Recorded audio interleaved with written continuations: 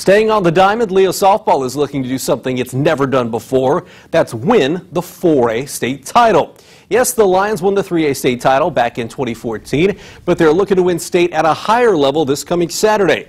After topping Penn and Crown Point at semi-state this past weekend, the Lions are 25-1.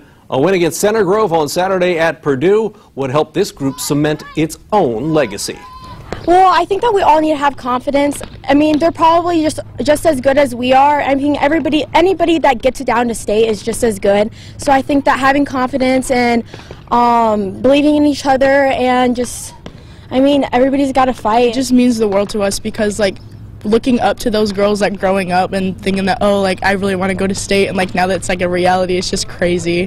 It just feels good that we're fulfilling it. Just keep our offense and defense on top. Our offensive hitting has been fantastic these past couple games. Same with defensive, they've been great. So I think just executing the small things will be very good for us to go down there. And the 4A state title game is set for 7:30 Saturday night in West Lafayette.